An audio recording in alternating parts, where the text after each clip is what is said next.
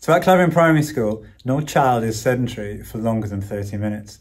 And although being COVID secure has presented us with some new challenges, our children will still be enjoying a guaranteed minimum of 30 minutes of physical activity in class every day, as well as active transport opportunities, active playtimes, active lunch times, PE lessons, and school sport opportunities. It's true that engaging pupils in hands-on activities, collaborative sessions, and other active learning strategies is more challenging now. However, we have and are continuing to very carefully think about what learning spaces should look like and how they should function to support active learning safely and effectively. This includes blending physical and virtual learning environments, creating highly adaptable spaces, and easiest of all, simply going outdoors.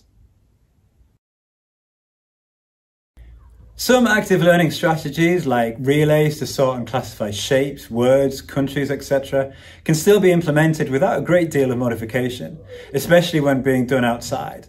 And other active learning strategies like think, pair, share or gallery walk, team, pair, solo, send a problem can still be used, but with modifications or by moving to a larger space with more defined rules about movement. Because our 2 timetable PE lessons for every class per week are taking place outside, our school hall can be used as a giant learning space, ideal for active learning. Similarly, teachers are embracing the opportunity to use our playgrounds, field and wildlife area as large outside classrooms that are still ideal for learning whilst following government guidance. In addition, our legendary active breaks during every lesson period continue to play a vital role in our physical activity strategy. Exercises have been adapted to ensure that they can be completed in classrooms that are now set out in rows.